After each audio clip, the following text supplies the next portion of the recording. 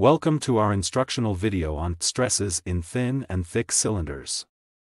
This video explains the fundamental concepts of stress analysis of both thin and thick cylinders. A thin cylinder is a type of cylindrical structure, where the thickness of the wall is considered negligible compared to the overall dimensions of the cylinder. In other words, the ratio of the wall thickness to the cylinder radius is very small. As a result, the stress and strain distribution across the wall thickness is assumed to be uniform. The cylinder is considered thin when the ratio of the wall thickness, T, to the cylinder radius, R, is less than or equal to 0.1. Thin cylinders are often used in engineering to model pressure vessels, such as gas cylinders or pipes, where the pressure inside the cylinder is significantly higher than the external pressure. When subjected to an internal pressure, the wall of a thin cylinder is subjected to three types of stresses. Number 1, longitudinal stress. The thin cylinder experiences a predominantly tensile or compressive stress along its length due to the internal pressure. This stress is known as the longitudinal stress and is assumed to be uniform across the wall thickness. Number 2, hoop stress. The hoop stress is a circumferential stress that arises due to the internal pressure acting radially outward. This stress is twice the longitudinal stress and also uniform across the wall thickness. Number 3, radial stress. The radial stress acting across the wall is negligible in thin cylinders because the wall thickness is considered small. Therefore, it is often disregarded in thin cylinder analysis. However, the pressure acting on the internal surface can be considered as radial stress on the surface.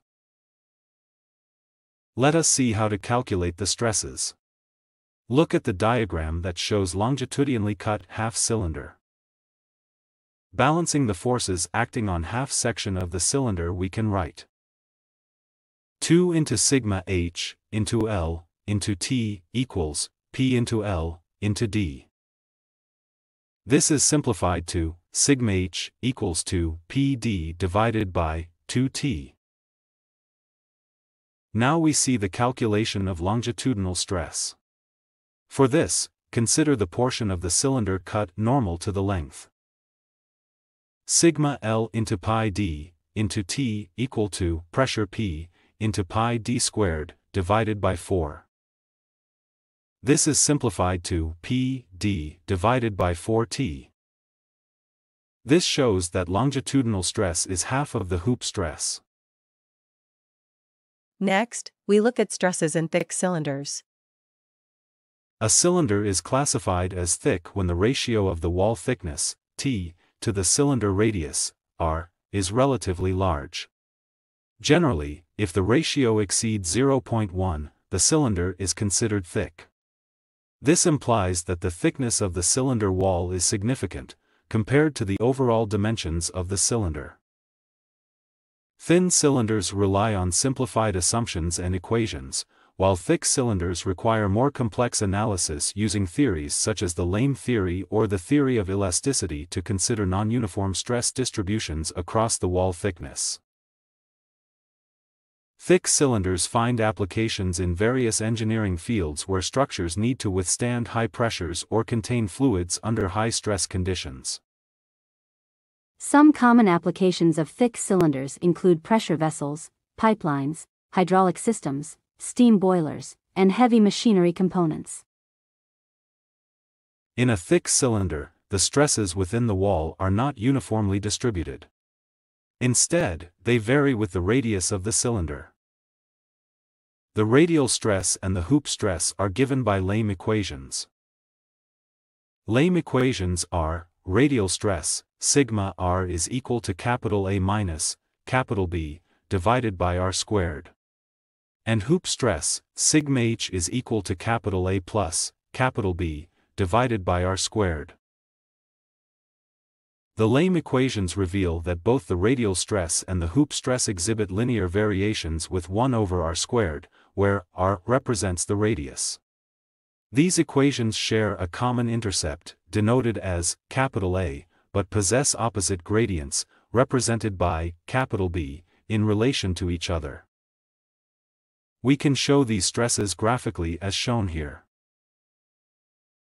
We can plot both the radial stress and the hoop stress on the same coordinate system by drawing the horizontal axis for hoop stress from right to left. This way, we can visualize and compare their variations easily. You can see here the single plot for both the stresses with corresponding Lame's equations. Next, let us look at how to show the stresses when a thick cylinder is subjected to an internal pressure only. First, we draw the stress axis, and the 1/r² axis. Then draw the vertical lines to represent the inner and outer radii on both hoop stress and radial stress sides.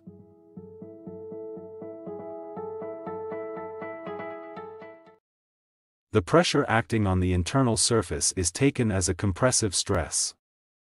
The pressure acting on the outer surface is taken as 0. Now, we draw a straight line joining these 2 points and it is extended to hoop stress side.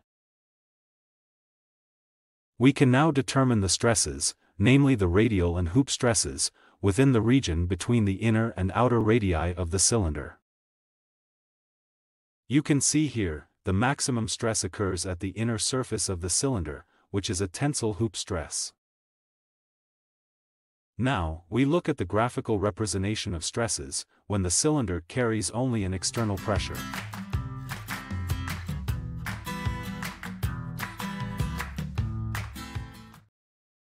Pressure acting on the external surface is taken as a compressive stress. The pressure acting on the inner surface is taken as 0. Now, we draw a straight line joining these 2 points and it is extended to hoop stress side.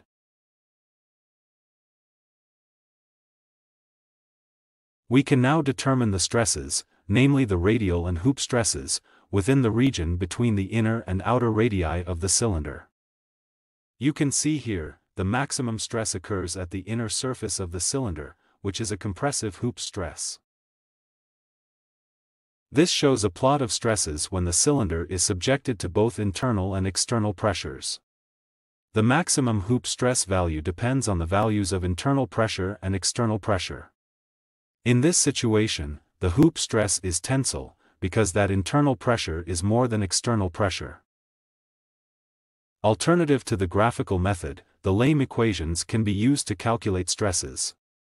For example, we take the case of internal pressure only. First, use the known stress values to evaluate the constants, A and B. At R equals Ri, the value of sigma r is the value of internal pressure. At R equals R note, the value of sigma r is 0. By applying these boundary values, we have obtained 2 equations with A and B, so, we will find A and B in terms of applied pressure cylinder radii. By resolving equations 1 and 2, we have obtained values for A and B, and then equations for radial stress and hoop stress.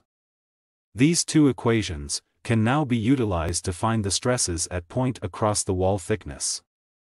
If you plot the hoop and the radial stresses using these 2 equations over the cylinder thickness, it should be as shown in the figure given here.